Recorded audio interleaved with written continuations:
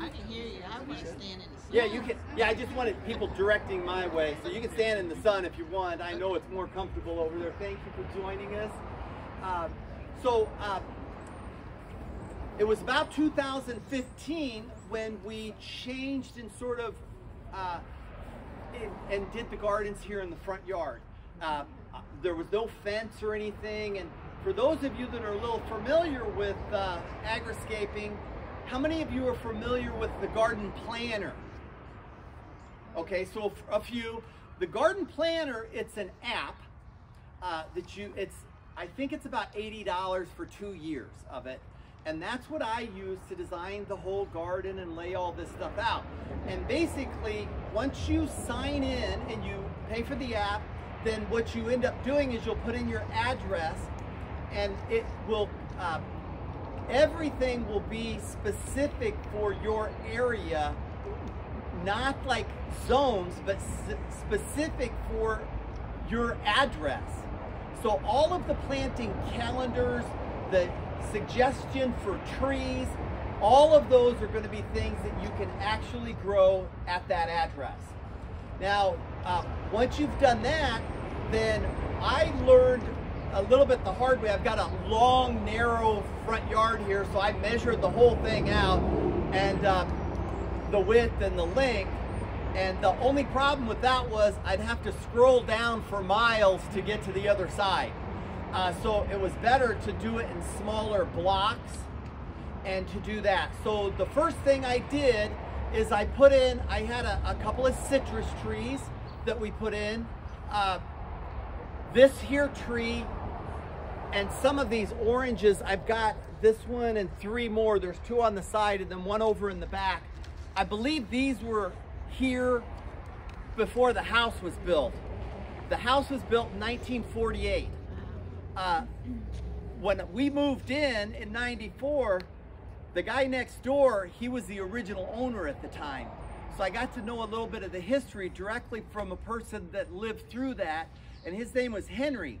And Henry told me that the builder built this house, him and his family lived here, and they used it as a model home. And also I learned that there's a Costco down here just a little south of us. Just south of that Costco, there's a big city park there. It's called Pierce Park.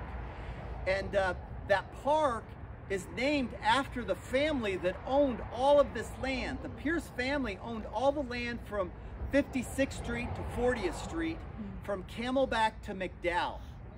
And it was all citrus, date palms, and pecans. And so those things I put in the landscape, just drop those in, because then it will create those microclimates and the shading. And then this tree over here is a Mexican key lime we put in around 2015. It's a 15-gallon plant, like the plants up front in those size. And then we have the moringa here. How many of you are familiar with moringa? A little bit. Well, a lot of botanists and scientists believe that could be the most important plant on the planet for humans. It has all kinds of amino acids, minerals. It has more vitamin C than citrus. It has more potassium than bananas. It has more protein than yogurt. It is just a crazy cool plant. It's actually next month is when we trim them back. It's hard to see, but behind this citrus, you can see where I cut one way back, okay? And it's only about 7 feet tall, and all of that growth is from 1 year, okay? If you go under there, you can see where it was cut. All that's 1 year.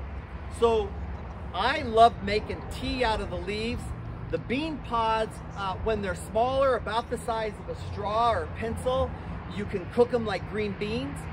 I know we have some neighboring restaurant owners that have like Indian restaurants. They use the bigger pods and they cook them and cut them into segments, and the seeds are larger, and they have recipes that they eat that whole big seed. I've never tried that, but they say it's really good. Also, it's another great source of food for our chickens. So they consume this.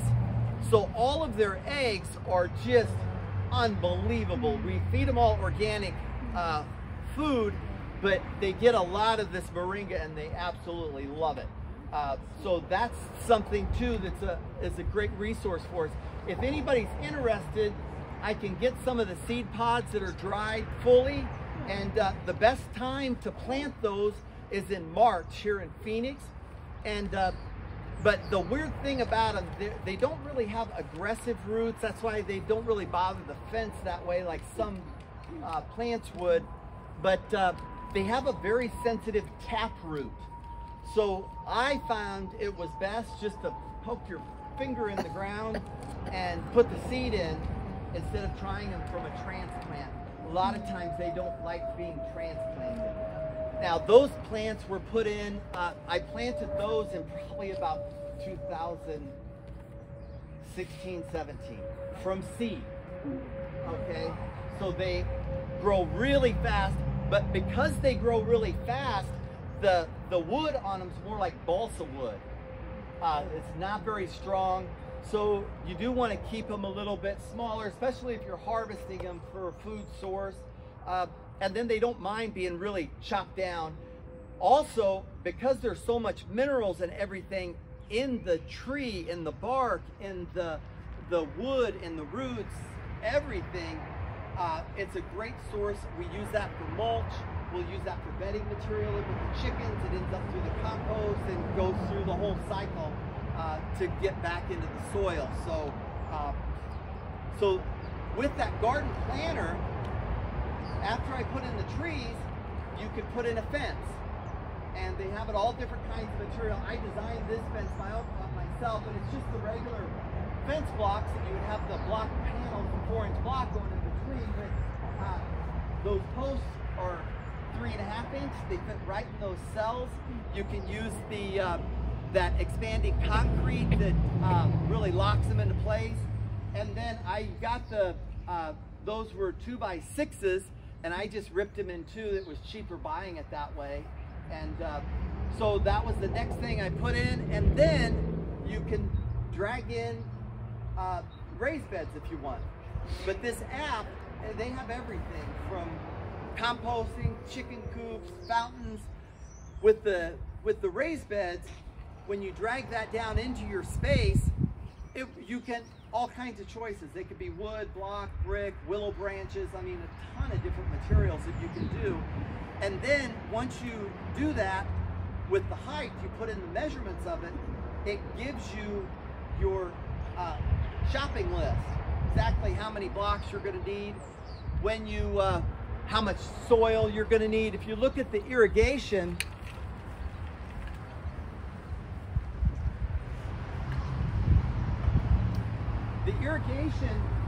all runs from this end and it just goes down there. We use the same irrigation that we use in our vertical gardens. It has embedded emitters every 6 inches, so it's a measured amount of water. More importantly, on this material, it has built-in filters on either end, so it really prevents it from clogging up. For instance, this past October out on the street, when we were servicing and changing out the plants, I had noticed some of the emitters were plugged up and there's no water coming out of them. So it had been just over 10 years that material was out there, working just fine, and all we needed to do is just cut it and run new pieces. But what's nice about it is here on the far end, they're just in with one stake. So anytime we need to work in the garden, when we're cleaning it out, all that can come out of the garden. You can work and service the garden and then just lay things back. Now that material also, it's spaced about 6 inches apart and about 6 inches, 6-inch segments there. So it's a really great way to sort of do your square foot gardening too. You can identify the plants that you're putting in and just mark that off, what kind of space they need. So it's really nice that way to be able to do that with these gardens. Do you have the line coming down underneath? Yeah, they go underneath and come up just to make it a cleaner installation on that. And it doesn't need to go that far underneath. All of the, you know, because the property's a little bit spread out, so I'm glad you asked the question about the irrigation. She's asking about the lines go underneath, and yes, they go underneath and up inside the bed. Now, all of that is the PVC, and then we just use the poly tubing up here. And the poly tubing, if you're not familiar with it, it's a flexible kind. The PVC is the white material that goes on there. Do you have problems with calcium deposits? You know, we really don't. Like I had mentioned out in the street, that irrigation material had been there for 10 years. Because of the fact it has the built-in emitters and it has filters on either side, it will prevent it from clogging up the little orifices for the drip irrigation. But another thing that we do with the irrigation that I think is really important is, depending on the size of your property, a lot of irrigation installers, they will put all the valves in one location and then run the lines all the way across the yard and stuff. If that's done, you really lose a lot of pressure at the end point. So what we chose to do is to run the hard lines and then put the valves nearest to the point of use. So the valve box for these gardens is right here at the corner of the house. Another thing, and we'll talk about it a little bit more, but since you asked about the calcium, we also have it's called fertigation. How many of you have heard of fertigation? Okay, it's actually it is an actual term. I didn't make this up. I know this guy's looking a little skeptical at me here, but I didn't make it up. But it's been used for a long time with large growers and nurseries, and it's an inline fertilizing system. So it's a tank, and the water is injected into the tank that holds, and you can put any kind of water soluble fertilizer. You can put Miracle-Gro in the stuff. But we use all organic, and most of the time it's a seaweed cream that we're using. And with that tank, to help with the calcium buildup, there's another product that we run about once a year, and it's called a soil acidifier. As you know, we have alkaline water, alkaline soil. So the soil acidifier helps to service that, but it's vinegar. It's a concentrated vinegar, and it works great because when it goes through your drip emitters, it's like running vinegar through your coffee pot. It cleans all that stuff out. So it's an easy way to service and maintain your drip irrigation too. And so that's probably why that stuff had lasted so long, because of the systems that we use and how we use them. So thank you so much for that question. What's in your soil? Pardon? How did you get your soil together? It's not out of a bag or anything, right? You know, it is. It is? Yeah. What kind?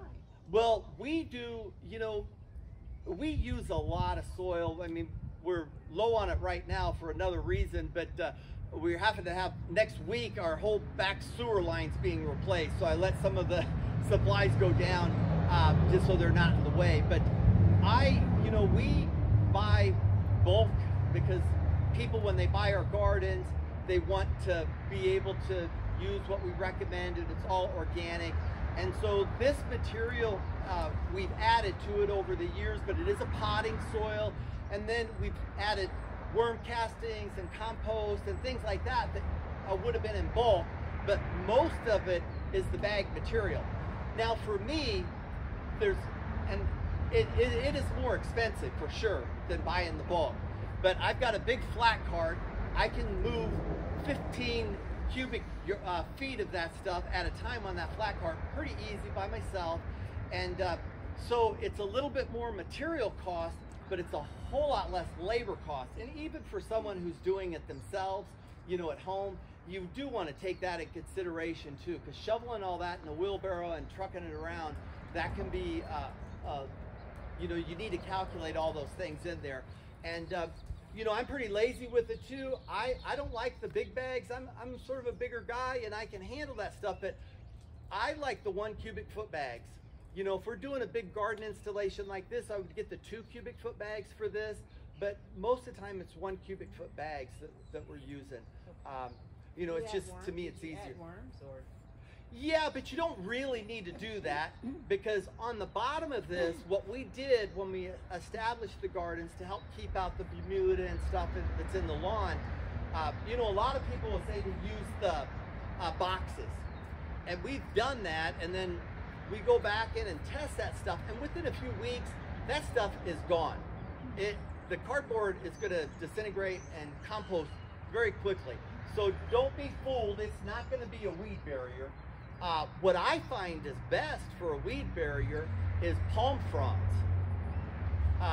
That's what we've got, a thick layer of palm fronds on the bottom, and when we build raised beds for people, if we can source those, that's what we like putting on the bottom of those raised beds, because of the fact they do not break down very quickly. So this doesn't have a cinder block bottom. It's actually going ground. Well, we put a footing in, and then it's built just like you would a block wall. So it's dug down with the footing. There's the rebar in there. Some of the cells at the corners and the midpoints, because we're going to build a structure, some of those cells are full of concrete. Some of them are open. And then, so again, back to the bottom here, what we do first is we put in the palm fronds.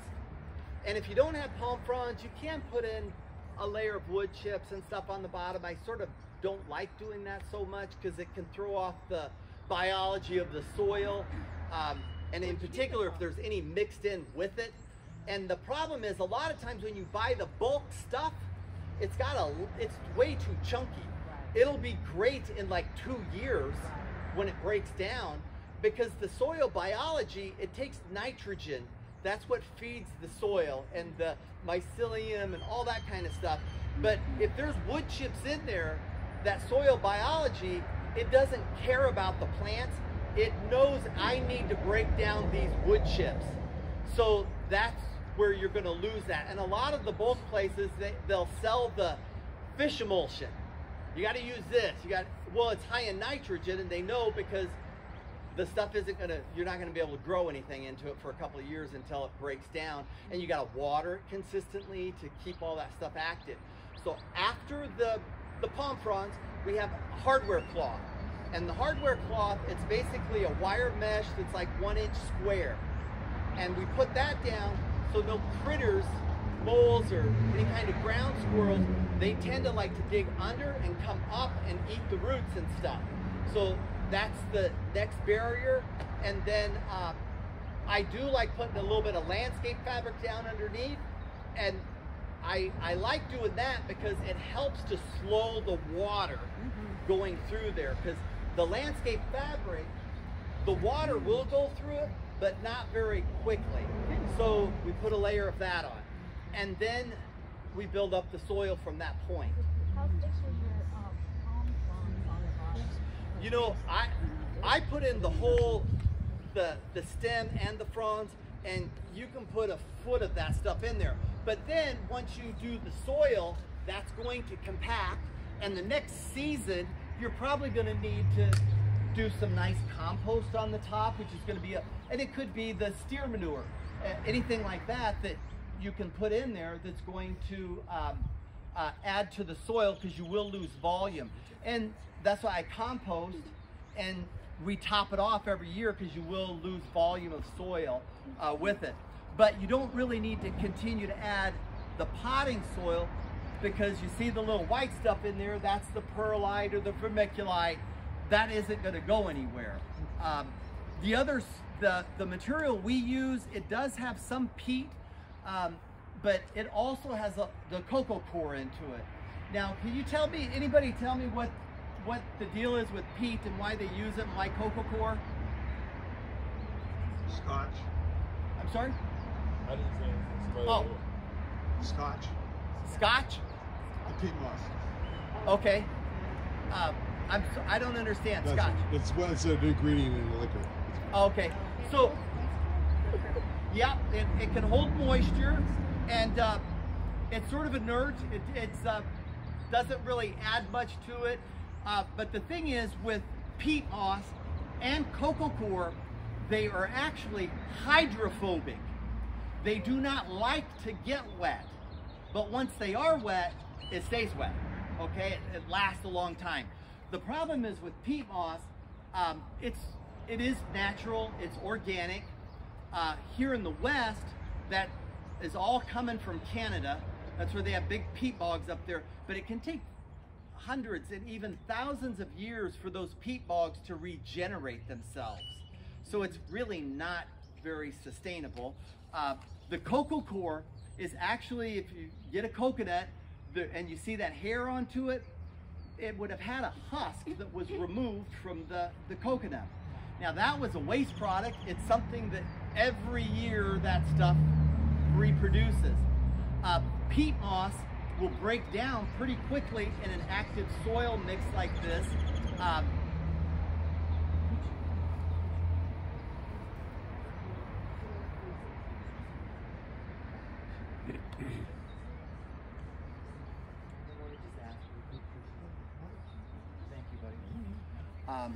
But the peat moss, that will break down really quickly. The coco coir, just like it's from palms, right? It doesn't break down very quickly at all.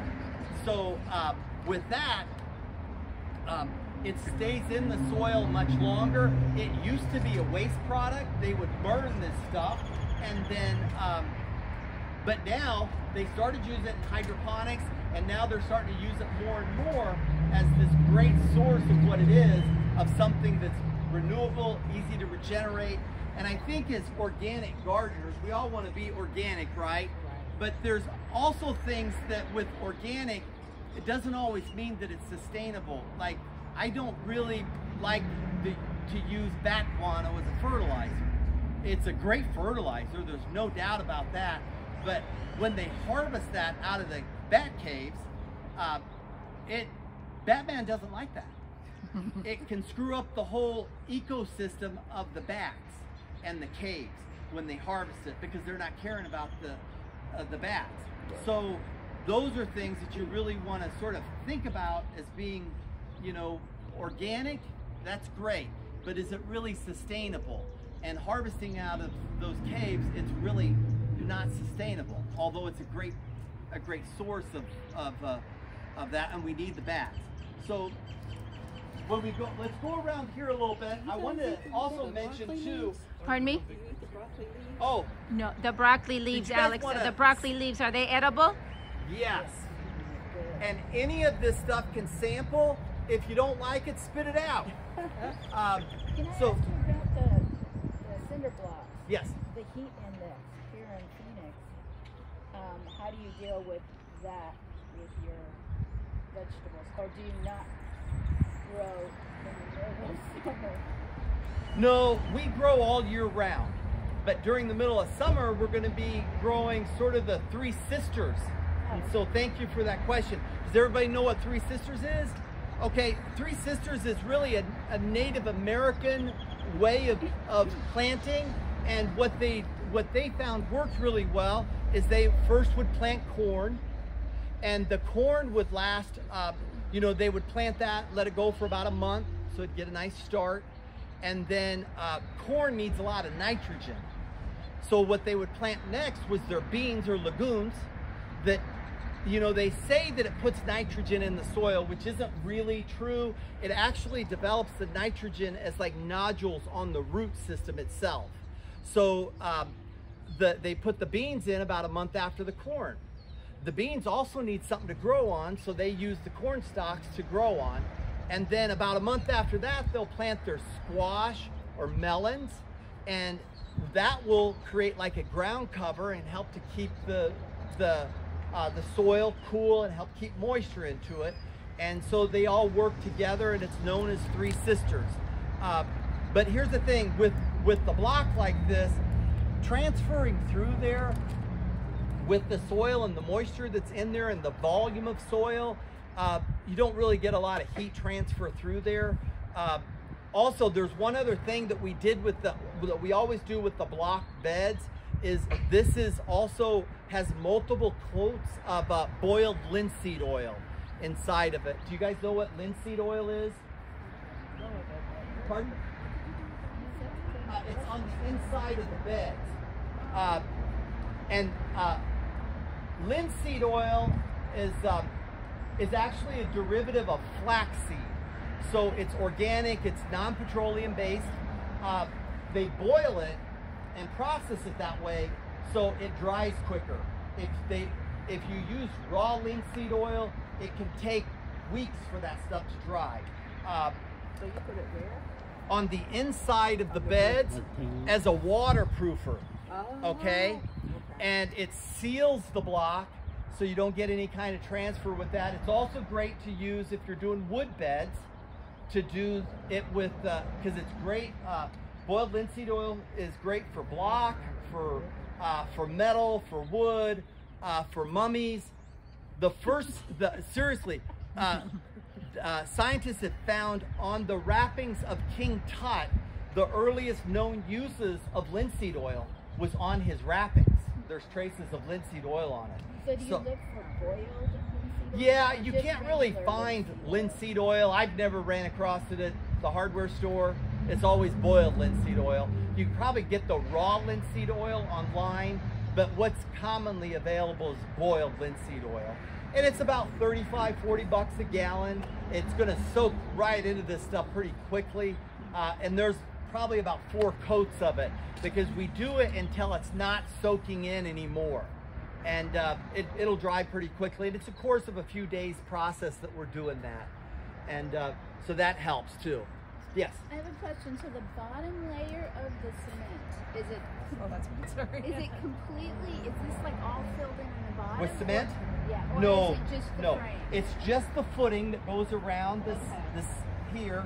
The bottom is open to the ground. It has the palm fronds, the hardware cloth, and then that metal wire, and then the landscape fabric, and then the buildup of the soil from there. Why doesn't the nitrogen attack? That's a bean. Why didn't the nitrogen attack the palm fronds, but you said it was the wood chips? Well, it will at the very bottom. If the wood chips are mixed in, then they're going to be closer to where the roots are going to be, and that's what really throws off the whole biology. So it doesn't of it. seek it out, but it was No, it's going to be next to it and around it. That's what'll happen with it. And you know, that's why it's really good to, if you can put in composted wood chips, but the wood chips that you get from like a tree trimmer is different because I harvest all this stuff and I've already got some of it behind my chicken coop, and then I'll go up to, you know, A to Z rental and I'll get a wood chipper, and those chips are tiny. And so those will break down really nicely. But if you layer with wood chips, and you can see on the top there's some small wood chips there, and that's from the old moringa, but as that breaks down on the surface, it's also putting in the mycelium, the mushroom spores. A lot of times people say, oh, there's mushrooms going in my soil, and they think it's a bad thing. I'm like, no, that means everything is really doing well. So what we've got here, we've got some peppers that are a little stressed. I haven't even bothered putting the frost cloth on them. We've got some fennel growing there with the purple cabbage. This we've been harvesting for a while, and we did that in succession. So we've got the broccoli here, and typically what we'll do is we'll pick one of these that we will leave, and we'll let it go to flower, and we'll harvest the seeds off that. Have you ever seen an actual flowering broccoli? Yeah. It's beautiful, and the bees love it. And what's really good about doing that in your own garden is it makes that broccoli more acclimated each year to your climate, your environment, your zone, you know, your shade, where your garden is. So each year it gets better and better. But what you really want to do is try to figure out the best one. And that's the one you don't want to eat. You want to let it go to flower. And then back here, we've got, these are artichokes. Taste this stuff here. What is it? I'm not going to tell you. You got to taste it. And like I said, it's a weed, but like I said, you can spit it out if you don't like it. when is it going to shoot up the flower? Where does the artichokes grow? During the summer? Yeah, it's arugula. Yeah, this is going to be during the summer. Now, these plants, Put it on your pizza. these plants here Really? were, you know, once you've gotten one, it will continue to grow, and then it sort of dies out, and then it'll shoot out another one. Okay. So these have been in the gardens here for quite a while, and they just keep How many artichokes generating. does each one produce? These will probably this year, because they've been here multiple years. The first year you might be lucky to get, you know, 10. The next year you could get, you know, 20. The next year like 30. So these have been in here. We'll probably get 30 or 40 off each one of these plants. To get the 30, or is it? Yeah, they'll shoot up at different times and develop at different times. That's what's really great about them, is how they do produce. And then over here we've got some different varieties of radishes growing. And these I had last night in a salad, which is wonderful, to cut them up in segments. We've got different varieties of beets growing here, carrots, and then these are I just noticed these last night. They're just starting to flower. These are sweet peas, so I'm gonna move the trellis over here to let these grow up. And then we have this specific Swiss chard has been in the garden for multiple years, and you'll see some in the back garden too. Hey, Justin. Hey. Everybody say hello to Justin. And then we got our little lettuce patch over here, and it was fantastic because last night we had an amazing salad. I came out, I got some oranges. That's Arizona sweet, so it's great for juicing. But I made an orange vinaigrette. We had you know, the beet greens, the arugula, some radishes. We did have some chard in there, and then our lettuces, and then there's some more stuff that we harvest from the back garden as well. So it was just fantastic to be able to come out and be able to do that. Oh, we did. This is nasturtium. Okay. And have you guys tasted nasturtium? No. Do you eat the flowers or Everything. Okay. And again, taste it. It has an amazing taste to it. And that one, with some of the phytonutrients in that, they help to prevent inflammation in the body, reduce the chance of cancer. I mean, it's just amazing what that plant can offer. Nasturtium. What's really great about nasturtium, I don't know why the seed packs, Gunpowder, that's why I have a hot one. the seed packs, when I bought them, I was like, oh, those are a little pricey. But when these will also flower, and they'll have like yellow and orange tone flowers that are also edible.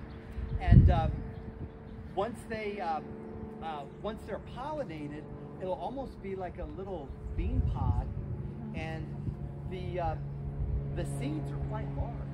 They're very easy to harvest. So I don't know why they're so expensive. You know, if you harvest, you try to harvest artichoke seeds. Has anybody done that? Yeah, that's a dangerous thing. I mean, you got to wear heavy leather gloves and screwdrivers, and have you harvested artichoke seeds? Yeah, it's not easy. Not easy. And but you can get a lot of them out of there. And again, when you are harvesting your own seeds, they're getting more and more acclimated to your environment and your climate. Now, do you use hybrids or are they heirloom? Well, Yeah, that's a we great want- question. Hybrids are heirloom, organic, GMO. So basically, all a hybrid is something that had been naturally cross-pollinated. Okay, so we've been doing that for thousands of years. If we didn't, we would still have little crab apples that wouldn't really be edible. You know, that's how all this stuff is developed. So hybrids are fine. Heirloom is just something that has not been cross-pollinated for like 75 years. So it's been the same for that long. And then organic, just it can be hybrid or heirloom and organic, okay? And that has to be a certification. not all places can afford to do the certification, so that doesn't necessarily prevent me from buying something. Then the GMO, you don't really find a lot of GMO in vegetable gardening stuff. That's going to be in your bigger crops, your corn, your soy, your wheat.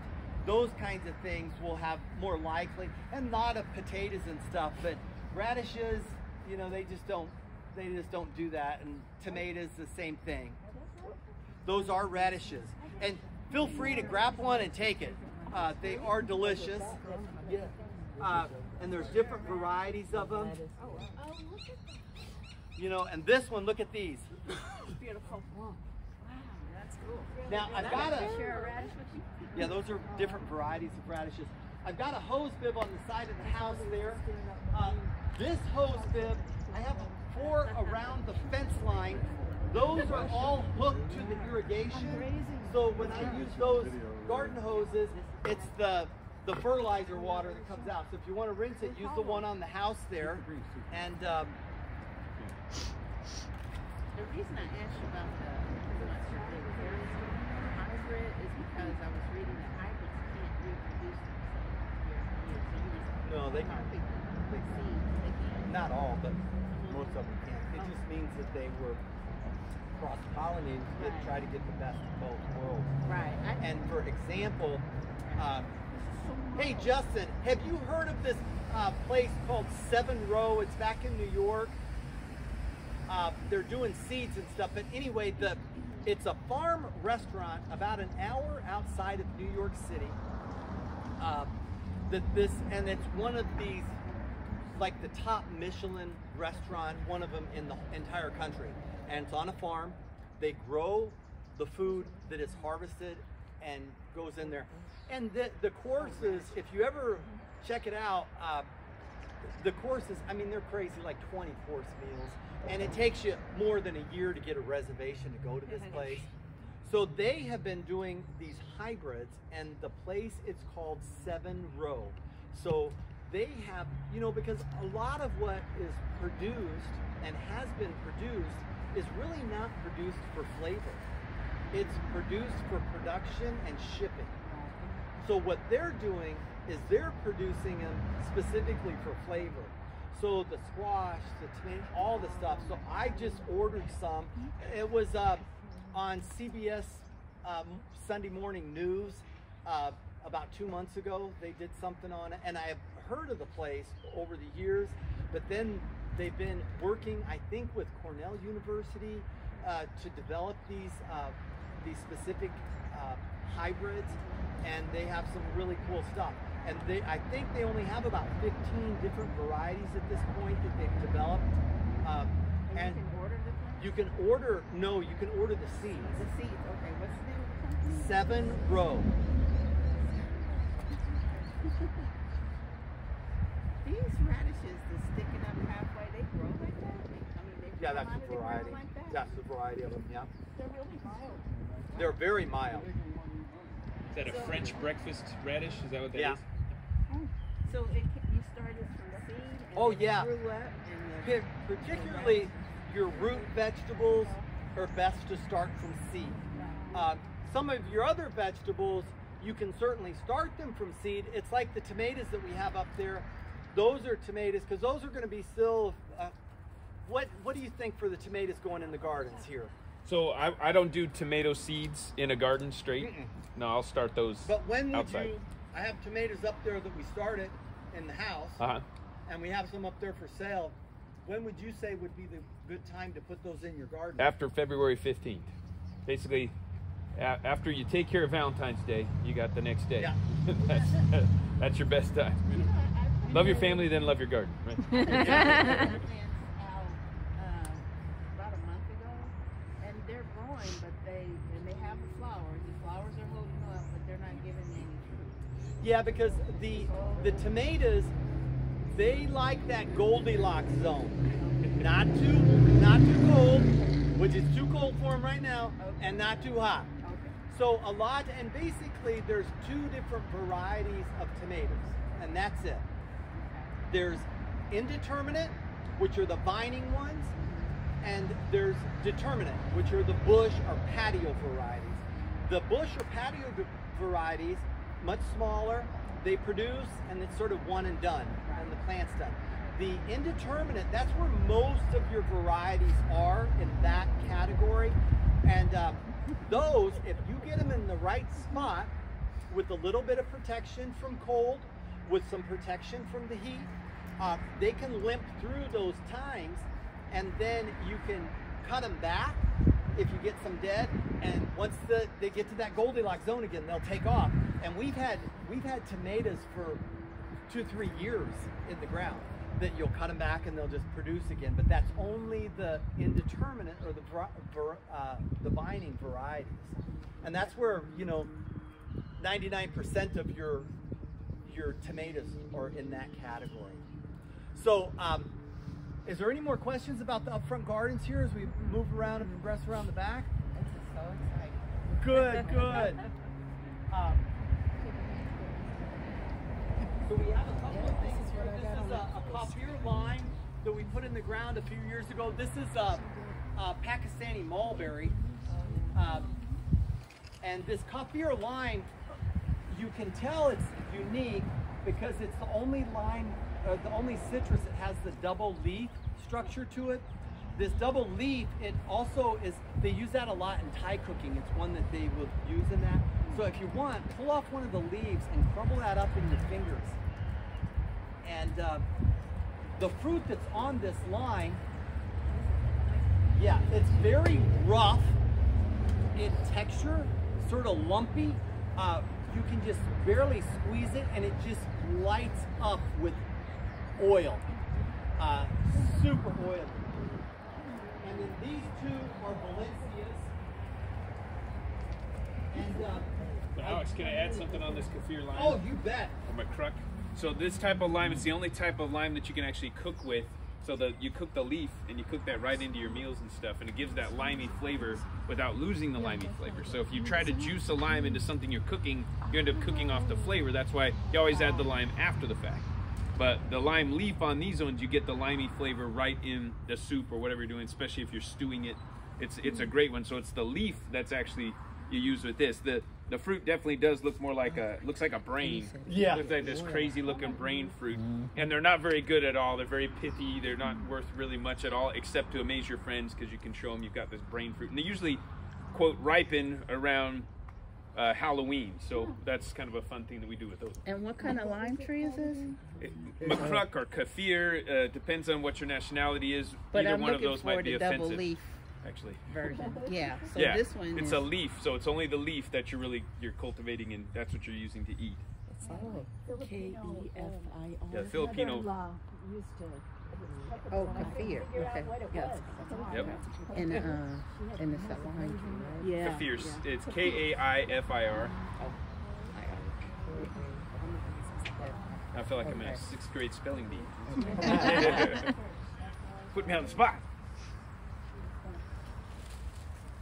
So these are also some old trees, and I like to point these out because if you do plant citrus, they're all grafted. You know, all your citrus is going to be grafted, and you can really see that in an older tree. This sort of knuckle here, that is the grafting union. So what they use as the rootstock is the sour or artificial citrus, and the only thing that you would use that fruit for, they make marmalade with it because it doesn't have a lot of sugar, and so you can put the sugar into it. But if you see anything growing out down there, you want to cut that off, and also you want to make sure that that is not have soil around it because it breathes there, and it's a really quick, easy way to kill a citrus is if you put the soil up there. And again, these are super old trees. I learned this from Justin and from my old dear friend that lived at the house here about when you're selecting your citrus, I always juice the stuff that's on the south and the west side of the tree.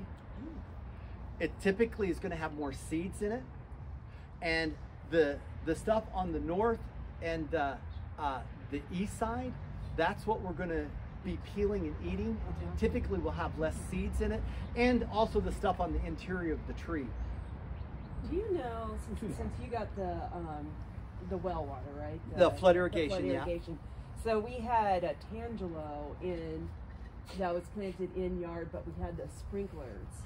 Do you know if, I mean, it was fine. It seemed to work out okay. But do you know if you don't have the flood irrigation, is the best way to irrigate these guys? Yes.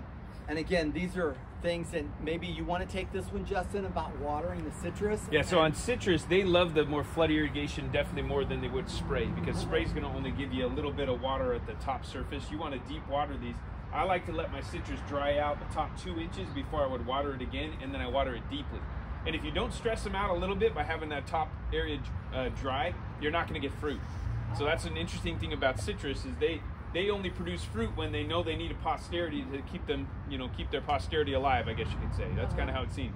If they're happy all the time and they're watered like frequently, they are not going to produce a single fruit. They're just going to sit there and grow a bunch of leaves. You might get a little bit of fruit, but if you want maximum fruit, you need to let it dry out a little bit, which is better to just have it on a timer, deep watered, maybe once a month. I mean, a tree like this, once a month is fine. Summertime, twice a month. Yeah, exactly. And that's when I talked to you guys about this whole area being the Pierce family farm, it was all set up, the irrigation, and it still runs to this day on the same schedule that it was set up to. So like Justin had said, right now, the flood irrigation only comes about once a month. And during the summer, it's once every 14 days, okay?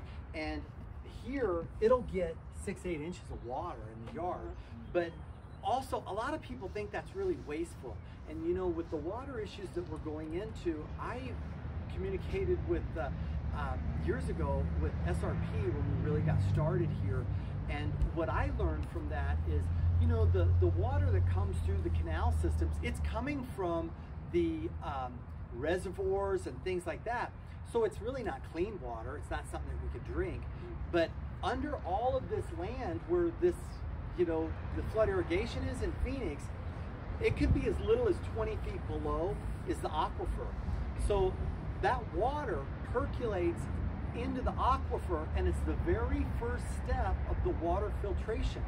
When it's in the aquifer and they pump it out with the wells, it'll go through more filtering, and it'll end up in your tap water. But Phoenix area here is in a whole different setting than California, because our aquifers are full, and they have been full for a very long time because of how we do this. So when you drive by and you see the flood irrigation, you might think that it's wasteful, but it is part of a much larger system.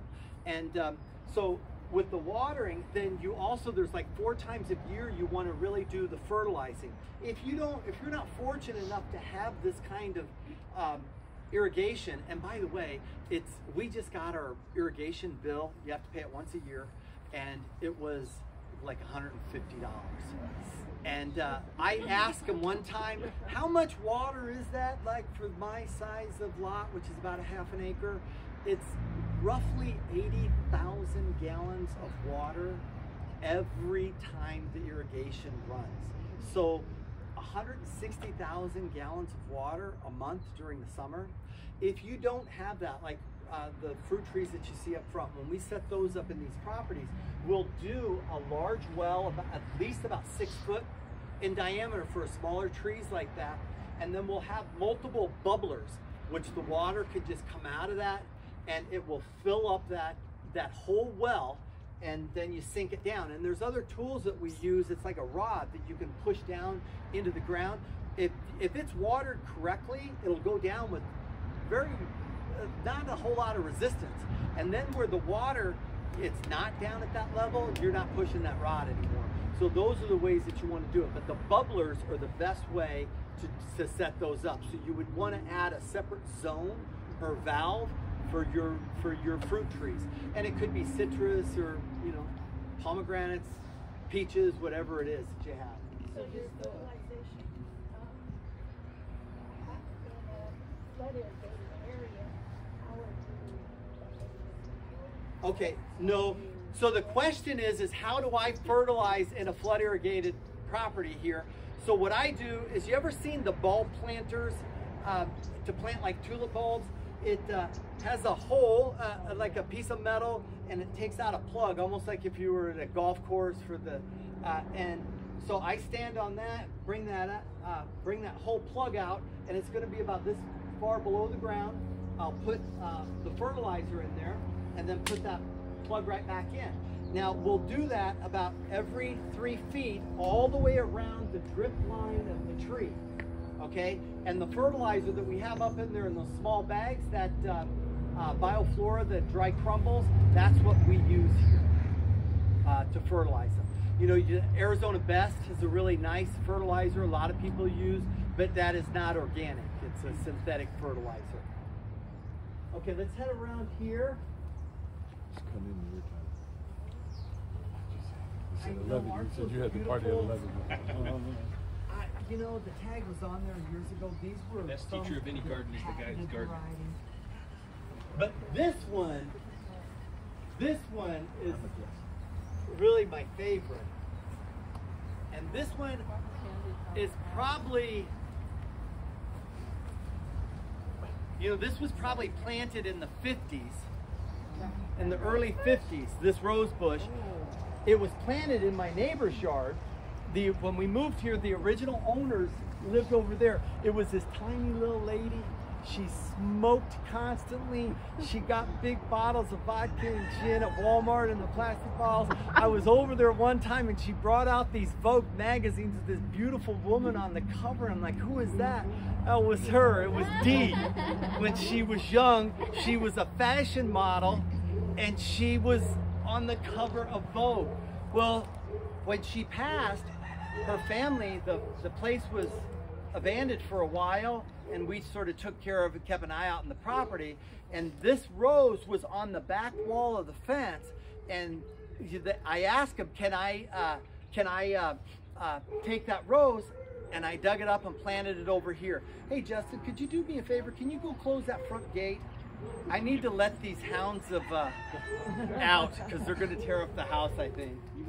So come on over here. War chant.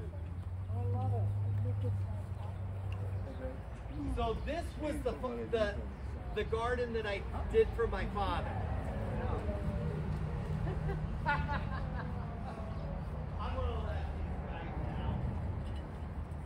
They get to howling so loud. Hey, hey.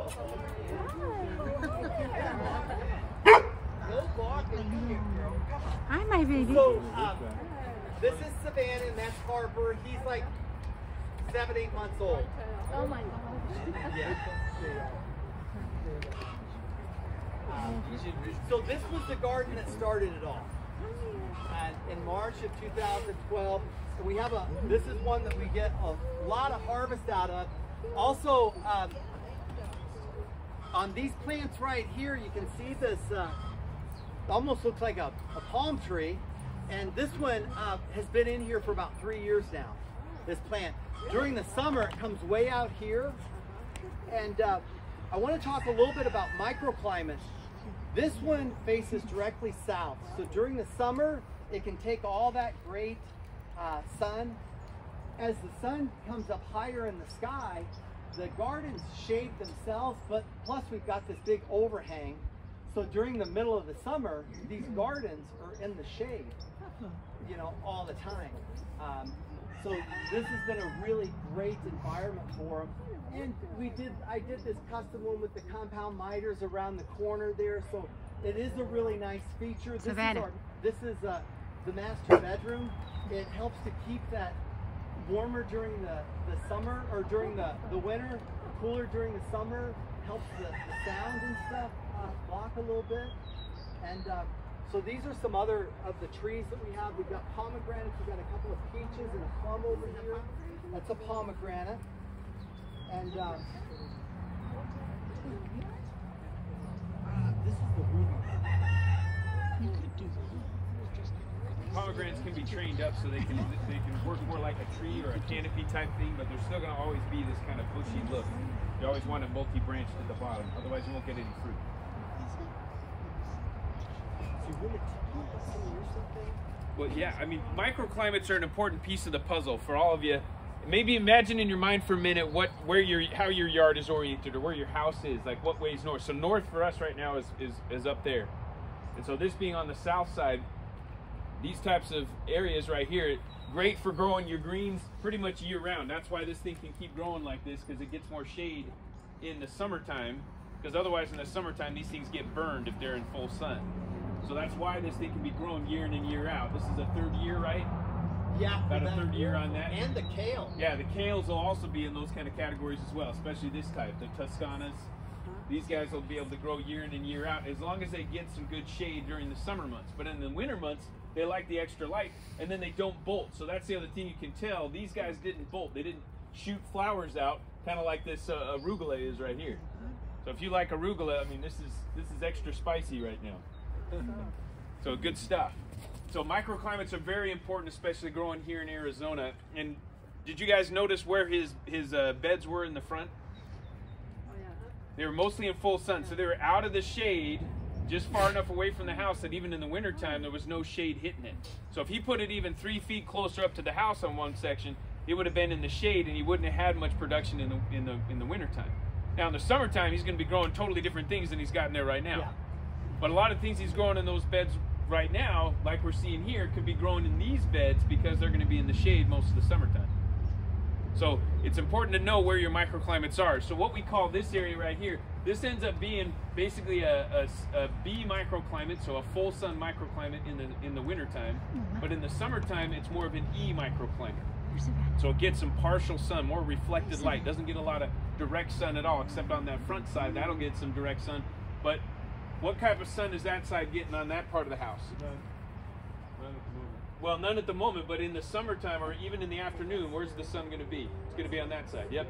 And so that western-faced side, we call that a C microclimate. So it gets morning shade, afternoon sun. So that's a totally different space. It's going to get blaring hot in the summertime, but in the wintertime, it's places where the only place, and you can see he's got productive tomatoes actually right there on this corner. So he's got a red tomato right there, and that's because it's in a C microclimate. It gets a lot of good sun, and especially gets the warmest sun in the wintertime. Now in the summertime, it's going to have a little bit more of a challenge, but only for the parts that are growing along that back side. Now he's got it in a perfect little spot right there, because in the summertime it's going to get partial shade, which means it's going to keep being productive. That's probably at least your second, maybe your third year in that spot. Is that about right? Yeah, but this microclimate changed over the year. You had a tree there. I had a peach tree that something happened to it, and one of the branches died off. We cut it, and then boom, the other one died off. So there was a big peach tree here that. So now things that are happening here, we're going to have to change because the microclimates changed because we've lost that tree. And so growing tropicals, we can grow things. So anybody know what climate zone we're in when it comes to USDA? There's like different numbers. So we're 9B, sometimes 9A or 9B, depending on it. 9A if you're kind of living up closer into Phoenix, and then 9B if you're living further out and kind of Scott, or like the outer rim, I guess you could call it. You know, Queen Creek, kind of where I'm at. Now, if you run your microclimates right, you can actually expand your growing by ±2. So I can go down to 7, which would allow me to grow cherry trees, and we have productive cherry trees here in Arizona. We've actually got 6 different varieties of traditional cherries that can produce cherries here when you get in the right microclimate. And then we can go all the way to 11, which is more of a tropical zone like Florida, so you can grow bananas. But it's all based on where you plant it, based on microclimate. Most of your traditional data that you're going to get, your master gardener approach, is all about full sun agriculture. That's how they operate. They'll teach you about microclimates, but it's not classified relative to, well, when do I grow a tomato in an E microclimate? And they'll say, what do you mean? Well, if you're putting it in a microclimate, it'll help it out. They'll give you a lot of generalities. But what we've done in agriscaping is that we've dialed in when do you plant what in the correct microclimate. So we classified these 6 different microclimates, A through F. And all because it's an F, meaning it's a full shade environment, doesn't mean you can't grow in it. You can actually grow year round in that too, but you're going to grow a different thing at a different time than what's on your traditional calendar. And so you imagine now you've got, rather than just your single calendar you get from the US, you get from the master gardeners, you get one calendar. That's for a B microclimate, for growing veg. That means it's full sun, and that's the calendar for that zone. But if you want to grow in an A microclimate, you got a different calendar for that zone. If you want to grow in a C microclimate, you got a different calendar for that zone. Does that make sense? And so you might have been growing using that traditional calendar, and you're growing in a different microclimate expecting the same result.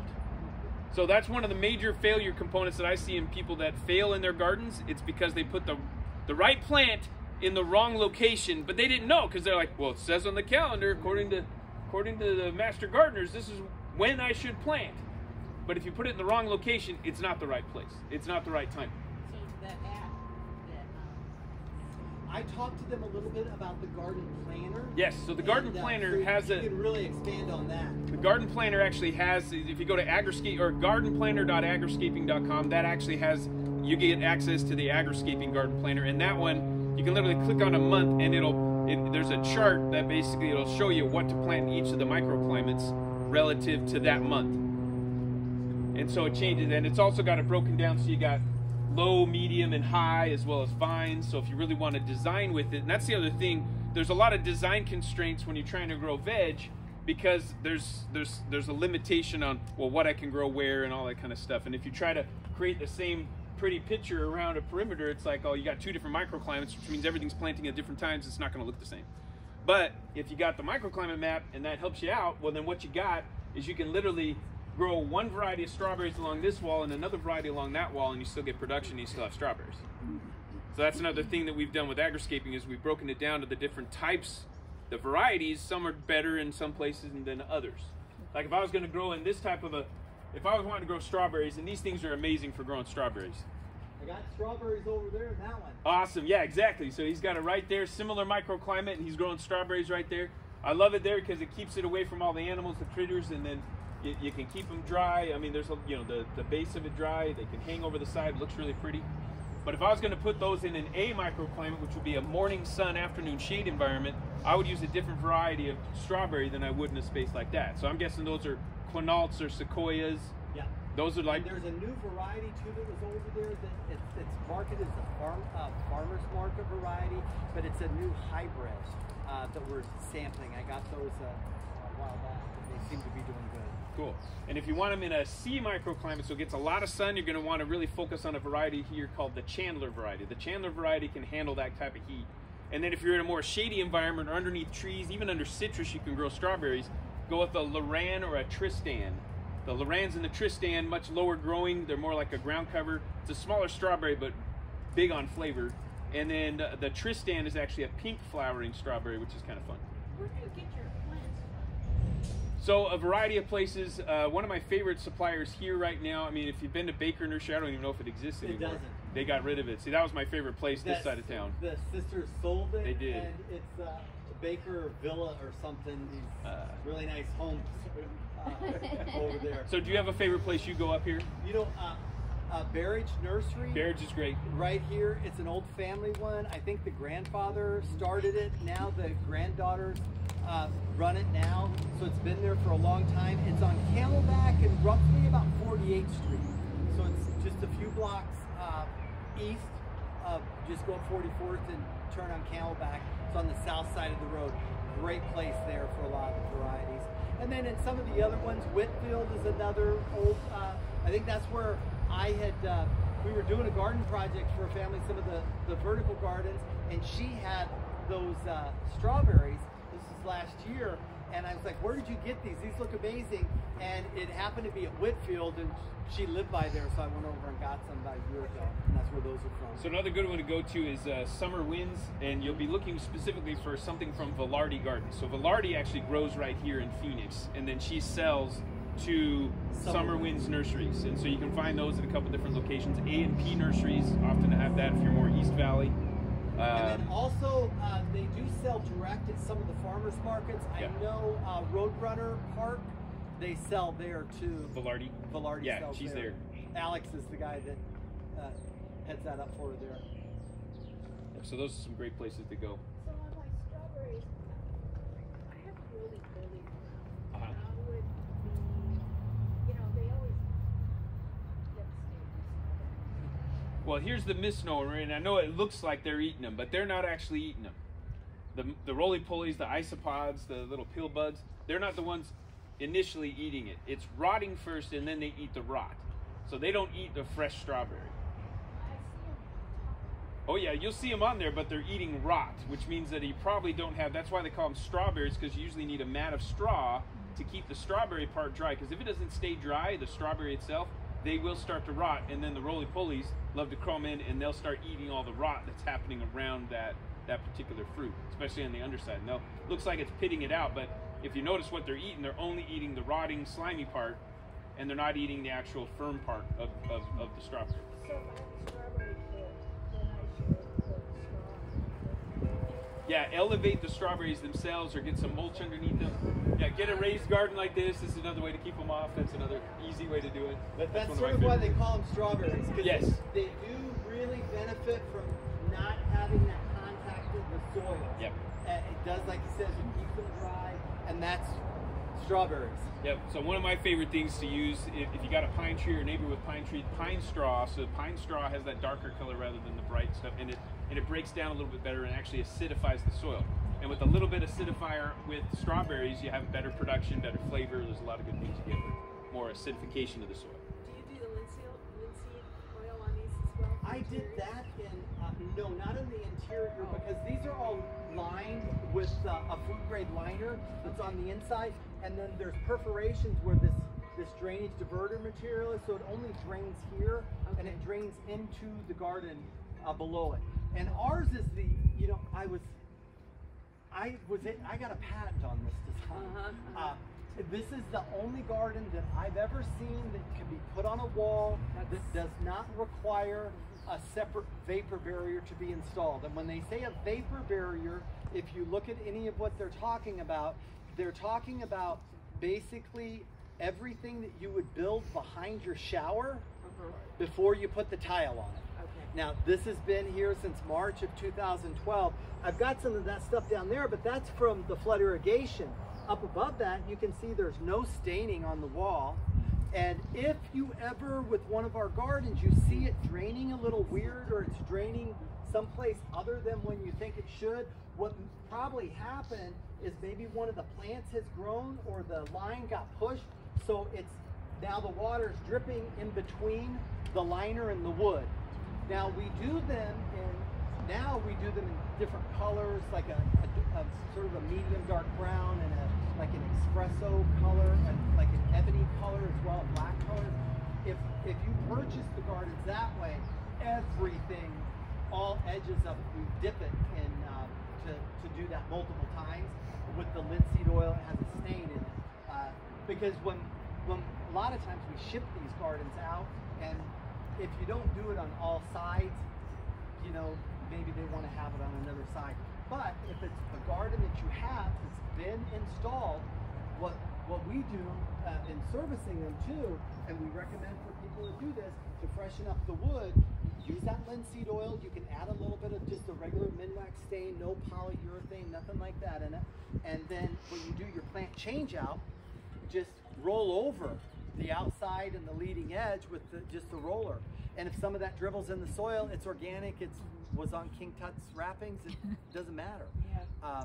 You know, so it's a really easy way to do just the outside of it. I was wondering about the moisture against the masonry. That's Yeah, it just doesn't happen because of the liner Yeah.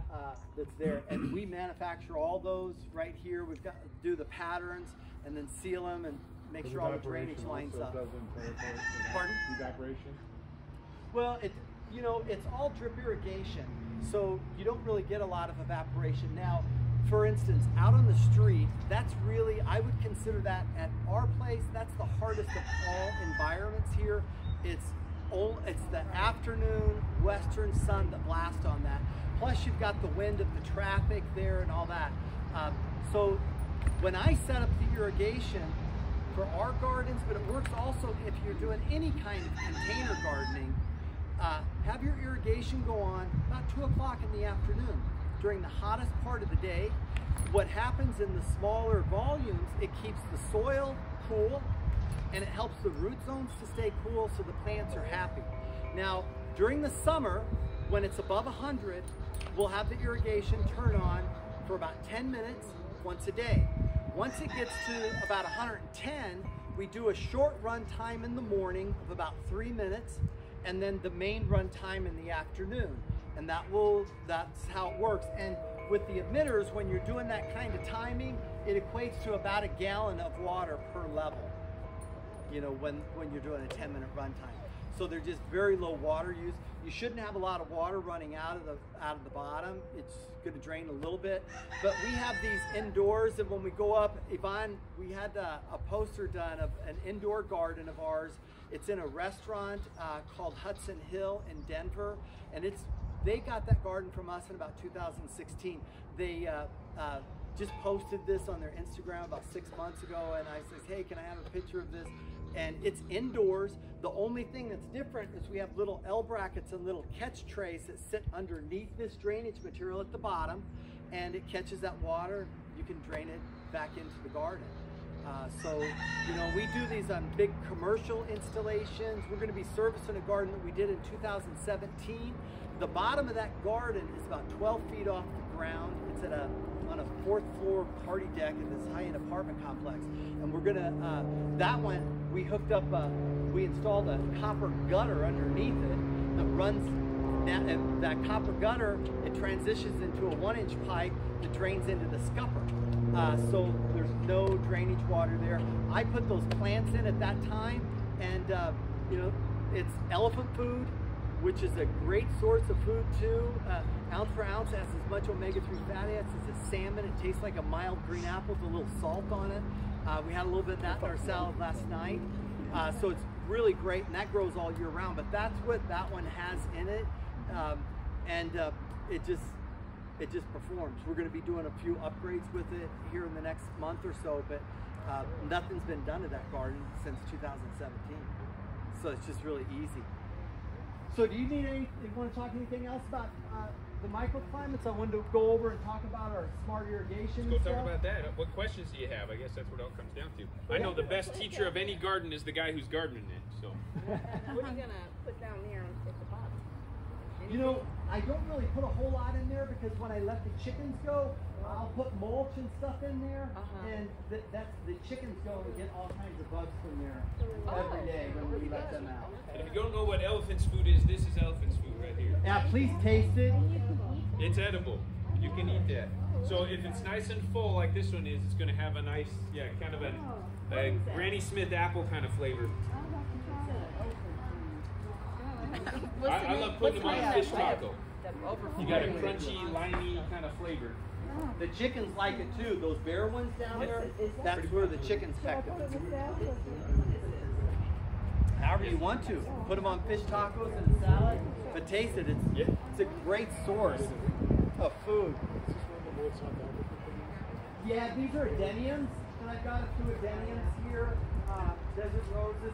I have put protection on them here. This week you're probably going to need. Yeah, I did put it on. We just put it away. It's sitting over there, the frost cloth.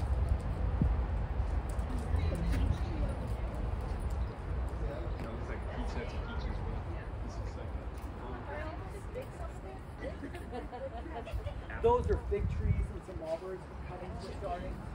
So it's just banana? Here's the Alex, Those are bananas. I want to know about the trees. This one and these. What these are.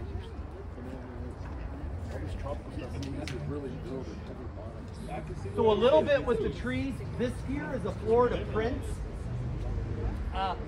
peach. The peaches are amazing. This is a Waddell Giant pear. I did shape this one a little bit too. Pear trees tend to really grow vertical. We put some spreaders in here to have it spread out a little bit more, but you can see how it really does like to grow up vertical. I pruned this one already. There's a few more that I'm going to take out, some of the smaller ones. I cut off the suckers that grow straight up, the water sprouts that on those. This one's a plum. That's another peach tree over there. And then these are ice cream bananas. Took a little bit of a hit here with the cold, but they will snap right back. I had my first bananas this year from them, and they were just remarkable. They're little, they're only about 4 or 5 inches long, but it tastes like vanilla ice cream. They taste awesome. So you don't have to do pairs with these guys? I mean, to cross-pollinate? You don't need to cross-pollinate. Okay. This one here, it's called a Waddell Giant. my friend over at Reed at RSI Growers, it's one that he sort of has cultivated over the years. And the story is that he told me that one of his friends in Waddell had this weird pear tree, really large pears, and come over and they looked at it, and it was not a known variety. It sort of morphed into its own thing, and over in Waddell, so that's a tree that I got from him. And again, this was one of the pear tree that's up front. That was the same size. This was put in about 2016. And then out of that 15-gallon container. What kind of peach tree is it? That's a Florida Prince. This is a Waddell pear. Those are peaches over there. That upright one there's a plum, and then these are ice cream bananas. And for those of you that don't know, you really just need one banana, and then it'll shoot up what's called pups. So once that one mother tree it produces the flower, and you get your bananas from it, that one will die, but it would have already shot up multiple pups that will be what comes in next. And I sort of wanted to create a theme here with my chicken coop, a little bit more tropical. And this is a great place for it because this is a deep part of the irrigation. So when the flood irrigation comes, it's like flushing a giant toilet. A lot of that stuff goes in there, so it gets nutrients to our sort of mother tree of the property there, the pecan tree.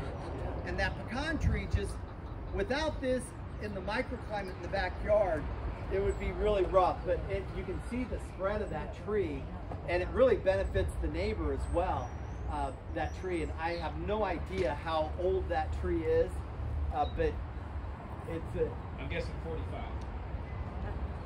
Just based on the size. We have some big pecan orchards we run down. Yeah, so it's a great one. I did have to have, you can see now there's that wire going there, because in the crotch of it, a while back we had it trimmed in a little bit, because during some of the winds, I could go over and look at that, and that would actually open up. So they put that cable in there to sort of tie everything together to make sure that the tree stayed healthy and stuff. But here's... Oh, I'll trim that up, and thanks for bringing that up. My wife hates it right now. Can't you do anything with those? It's like, no, not really, because that does still give protection to the trees during these cold times. So, but once that passes, I'll be able to trim it up, and the new stuff will just grow right back in there. We do have some dragon fruit, and that comes from the mother one on that corner there, but the chicken coop, the way that I had this set up is really to make it easy to not have to go in there. I only go in there about once a month to clean it out. I take the wood shavings from the sawdust from the shop and some other material that we'll put down in there for bedding. And that will either come out here or it'll go into the compost and starts that whole process. And then with the wood shop, I always have sawdust that I put in there. On that side over there, there's 4 tubes that come down, and you can see them there. So I go on that other side, and those tubes will hold 1 50-pound bag of feed. And I have to feed them, it's about every 10 days. They'll go through about 50 pounds of feed. So I remove those caps. There's a little shelter that we have built over it, so when it rains, it doesn't get wet. And then on this side, no barking. On this side is the water.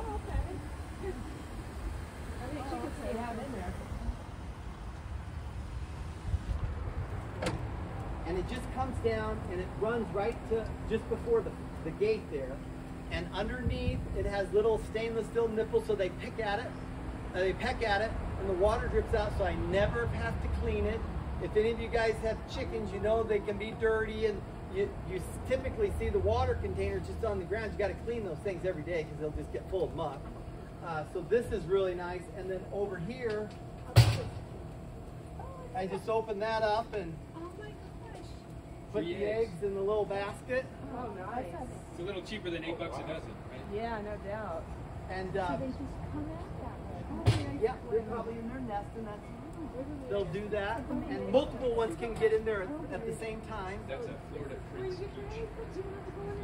No, they're in there nesting right now. They're laying the egg. When they get up, it's on an angle, so it'll just roll in here. And it's on typical nesting boxes, the egg stays there, and the chicken's gonna poop on the eggs. So then you have to clean the eggs. But if you can get the eggs clean, when the hens lay the egg, there's a water-soluble film that's on that egg that seals it. But the minute you have to rinse it, it rinses away, and then that egg can get salmonella in. So this is the way that you can do it without having to do anything with it. And also, any of the dirty eggs, we feed raw diets to the dogs, and they get eggs and the raw eggs and the shell and everything, because there's a lot of minerals and stuff in there that is good for the bones and extra calcium for the dogs, especially big ones. So that's how we do the eggs. I did want to talk about, because we mentioned this earlier when we were up front about the irrigation. So this is the smart controller. And so as you can see, there's nothing on the screen there. Everything is run off of an app off your phone. And what's really nice about it, I've got 16 station. I think I'm using 14 of them. I like to have a lot of control. Everything's set up differently. Because this one needs different than that one. You know, the ones on the street needs different schedules than the ones at the gate. So what's really nice is when you program this, this also hooks to your local weather stations, not the TV station, but weather stations in your neighborhood. So if you've got sprinklers for your lawn, for instance, and it's windy, it will know that it's windy, and you'll get a little message. We're not going to run the sprinklers right now because it's too windy. We'll let it go when the wind dies down. Also, if there's rain, it knows how much it's rained in your area, so it will change the skip. If it's just getting a trace of rain, it may not skip it, but if we got a half an inch or so of rain, it's going to skip it for more days. And with the rain that we've been getting, really the lawn hasn't really been watered. So that's one of the really great things about that. And when you program everything, it's going to ask you, with your fruit trees, does it have bubblers? And you put in that it's fruit trees with bubblers. These are inline emitters. So it can calculate how much water is going through those to make sure that the timing and everything is right for you. And it will change throughout the year. So as it gets hotter, it's going to change the frequency, and it can change the duration as well. And then here is where we do the fertilizing. So this is just the injection tank here. And so it just, this holds 1.5 gallons of the organic fertilizer. This is the fertilizer we use in this one right now. And so it's hooked up before any of the valves. So when a valve opens up, the water is injected into the tank through this black line, and then it's injected into the line through this one. And this one, you can tell it's dirty looking, but that's telling me that there's fertilizer going through there. When it's clear, that tells me I need to fill it. So I just dump that out and fill it back up and install it back in the box. I always do put it in a separate valve box because they are heavy. If it slipped, if there was other valves, it could certainly break a valve. But then also, we have these little ones here that are really nice as well. They can just hook right to your garden hose and fill that up and water by hand with your water wand. And that's another great way of using those liquid fertilizers, because we always have that question, you know, am I watering, am I fertilizing enough? Is it not so much? And it's just a simple dial on the top from fast to slow. And it's just really simple and easy. And the thing is, if you put one of these in with your main irrigation, if it does run out of fertilizer, it doesn't change anything. It's still going to water just as normal. You just wouldn't get the fertilizer in it. And it's a great way to add and enhance your landscape by just doing something simple like this. So where do you buy stuff like that? You know, we installed this. These are through the professional landscape companies will have these. This one's called Easy Flow. this one is the old version of them. Now the new ones, they it's instead of 1.5, it's 1.75, and it has 2 lids. So there's another lid here, and there's a ball valve on the outside of it. So when you go to service it, you turn these off, okay? So there's no water going in it. And then you crack that ball valve, and then you can take off this lid, dump it out, fill it back up. You don't have to mess with any of this that has all these hoses onto it. So the new version of it, that they did that one, they made that change about 1.5 years ago. But the new ones are really nice.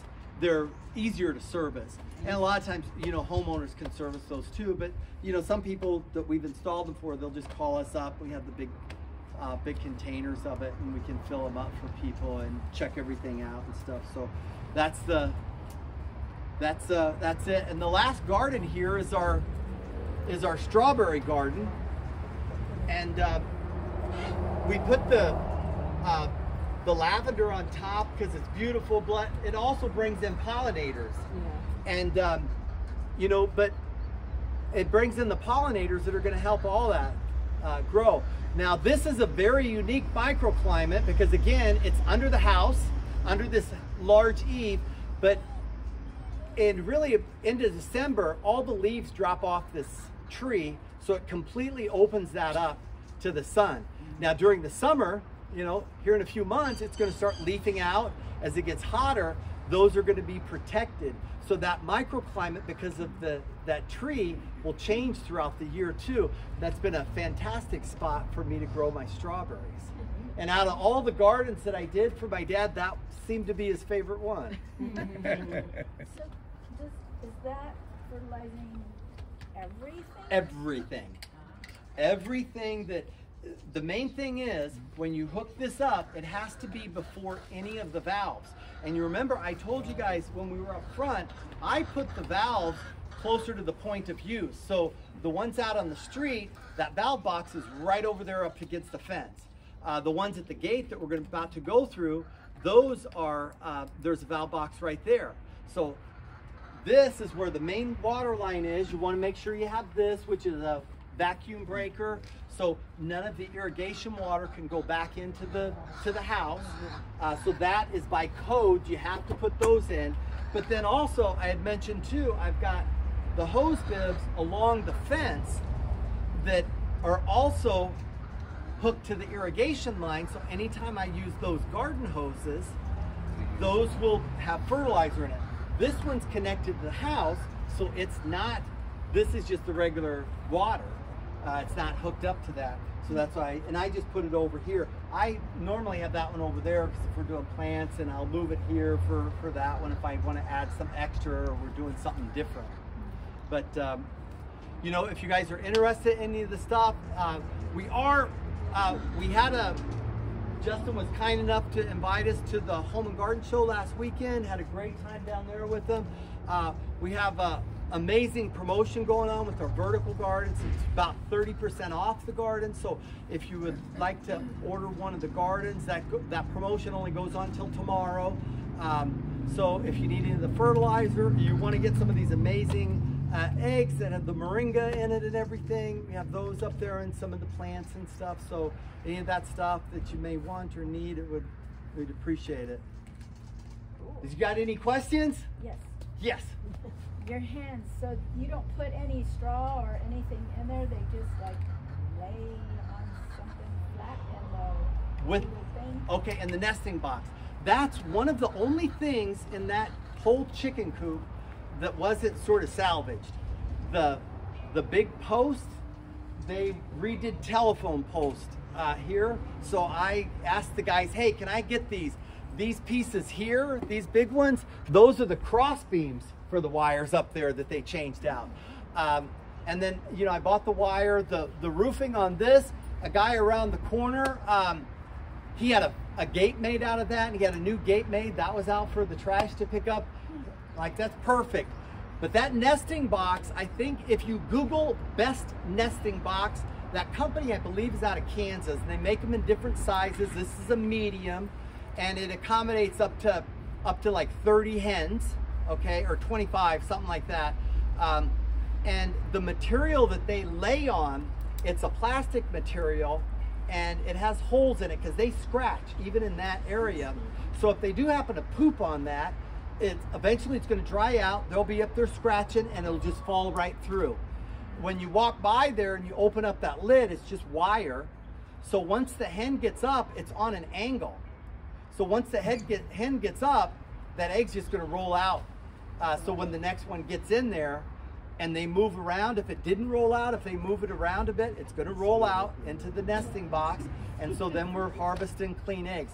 Because does she look like a girl that's going to go on a dirty egg, pick up dirty eggs? No. But this way she does it. How big is the coop? It's about 7 by about 20. So I don't know how many square feet that. Now that is telling you right there, that's one of the hens that may have just laid an egg. And they will occasionally lay eggs inside there on the ground. And those are the ones that are treats for the dogs. Typically I'll just drop it on the ground and the dogs will lap it up and eat the shell and all as a treat. Yeah, they make that noise. They're sort of proud of what they've done, I think. And with the hens, what I do is about 2-3 hours before sunset, so it changes through the year, I will open up the gate and they'll rush out and they'll go through the yard. They'll scratch in the compost area and here and around there. They'll get their bugs and all that kind of stuff. And then when it gets to sunset, they automatically go back in because they want to be protected. They've got the roosting bars in there. And even with the roosting bars, you want to have it at a certain angle and separated so they're not above one another, because that's when they poop a lot when they're on the roosting bars, and you don't want them pooping on their neighbor below them. So you want to calculate all that kind of stuff. And you know, you put a little bit more effort into something like this, or your landscape, your irrigation, understanding your microclimate, you put a little bit more emphasis on that on the front end.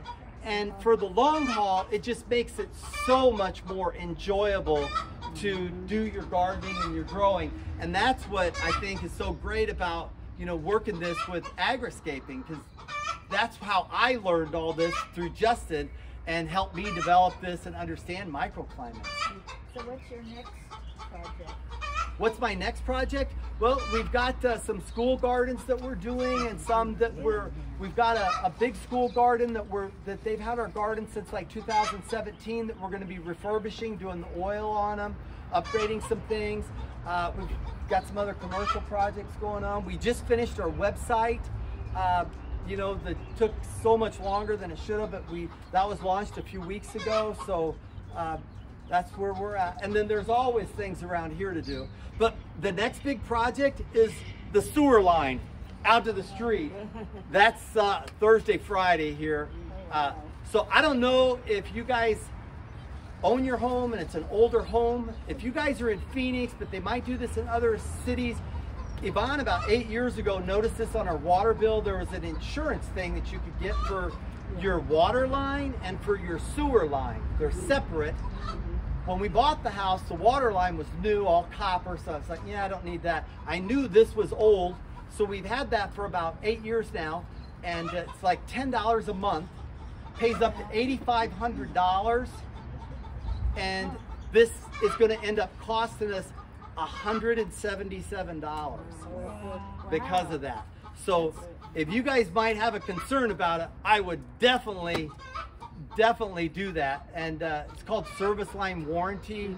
And so the city, they had to do their stuff out there, and they told me that if you're in like Peoria, Glendale, other parts of the valley, the homeowner has to pay for that. Phoenix, they take care of all that, so we were really lucky, because that would have probably been another $30,000, $40,000 right there. But replaced ours. We have a big place and it took about 3 years. oh, $4 million. What a mess. oh my gosh. Yeah. Yeah, so hopefully this will go pretty smooth, but they've got things marked off, and that's why I don't have much supplies over there, because it goes right over where, you know, my shop is, where all the wood is and stuff. So they're going to dig all this up? no, what they're going to do is they're going to do holes. They're going to do like 3 holes, maybe 4, and then they can grab the line and pull it through to the next section and so they won't have to trench the whole way. So